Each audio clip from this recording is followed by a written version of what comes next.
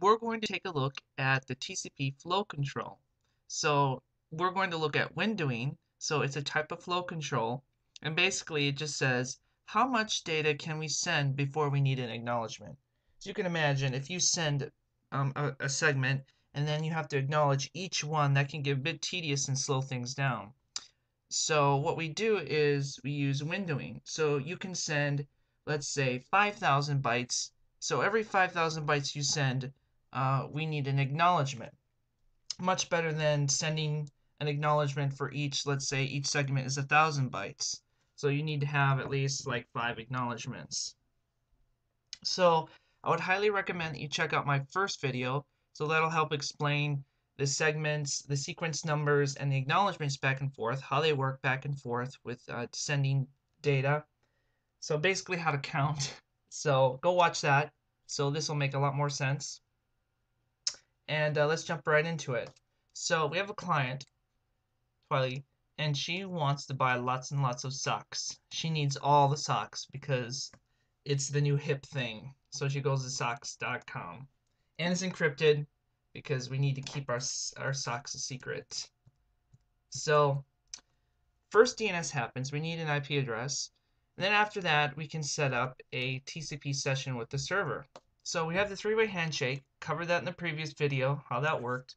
So after the three-way handshake, we go on here and we do a GET request. So we're going to get the socks. We need socks. And this is what a GET request would look like. So we send 601 bytes and we get an acknowledgement from the server saying, hey, I got that 601 bytes, and the next one I expect is 602. Next segment coming back from the client. So now we start sending the data. So here's the data stream. So our window size right now is 2,904 bytes, it looks like. So we send 2 segments before we need an acknowledgement from the client here. So we start with 1 inclusive and count up 1,052, which gives us a count of 1,452 bytes we sent so far with this segment. So the next segment we send down here should start with 1,453 because now we're sending the next byte in order. We should start with the 1,453rd byte.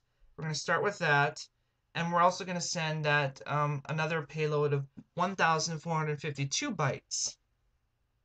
So that adds up to 2,904 bytes we sent so far with this stream. And we have an acknowledgement from the client back saying, hey, I got that 2,904 bytes, and I'm expecting the 2,905th coming back this way, the next packet that comes. So let's say, for example, we didn't get this segment here. Boom, this is gone. We only got the first one. So what should our acknowledgement be here going back? So we start with 1, right? And we end inclusive, the byte 1, and we add 1,452 bytes, which gives us 1,452. And the client would receive this here, and it would have an ACK here of 1,453. The reason why is because it received at 1,452 bytes, starting with the sequence number we count up, and we're ready for the 1,453rd byte, which is this right here, which we should have received, but somehow this was gone, this disappeared. So that's what the acknowledgement should be. Now, if we get something weird like we lose this one, but we get this one, it's a little weird. There's more to the protocol, as always. TCP is a complex protocol, and there's a lot to it, but there's a thing called selective acknowledgement, so you can say you've received certain segments or whatever, but haven't received others. I haven't really looked into it, but that's a little bit more complicated. So just bear with me. So now that we have, it looks good. So far, we received an OK HTTP stream, and we got an acknowledgement. Things are looking good, so the connection is good. So let's increase our window size. So now the server sends even more, right? This stream here we're sending is part of this too. The HTML code is kind of a big web page. So now we send even more information, this time without receiving acknowledgement. So the window size now is 4,356 bytes we can send before we need an acknowledgement. So same counting up, 2,905, we're sending the 2,905th byte, and we're going to start there, and we're going to count up 1,452 because this segment has that payload, 1452 bytes. So our next sequence here, sending out, should be 4, because if we add up inclusive, it should be, you should have sent so far, totaling this whole stream going to the client, 4,356 bytes, and we start with 4,357th byte because that's the one we're starting to send with this segment with its next payload. So it's just starting the next byte in order. So we keep on doing that all the way down here, and we have an acknowledgement of 7,261 because if we look at order all these up just by simple counting, and we look at the sequence here, the last one, and we add 1452, we get a total inclusive. We start with the 5,809th byte, counting starting there, counting up 1452 bytes, we get a total of 7,260, and this acts as I receive the 7,260, and the next packet I should see next down here should be start with 7,261.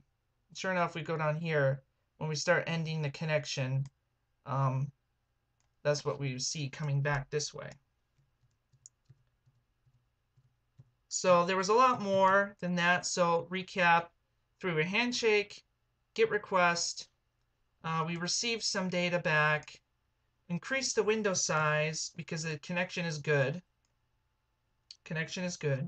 And then we end the TCP session. There was a lot more data in between here, but I just decided to manually here in my flow chart to end it to show you what it looked like if it would the TCP session would end.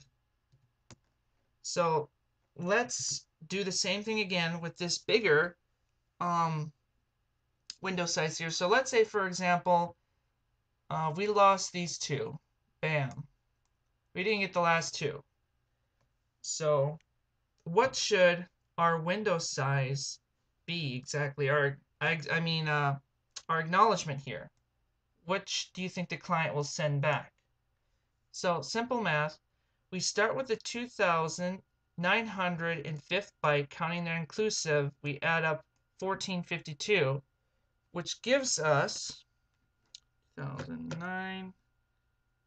So it'd be 4,356 bytes we sent. So our acknowledgement for just this one packet should be 4,357, right? We received 4,356 bytes, and I'm expecting 4,357. You'll notice that's the next one that we sent but never made it, and that would be our acknowledgement. For if we just received this, if we just received this packet here.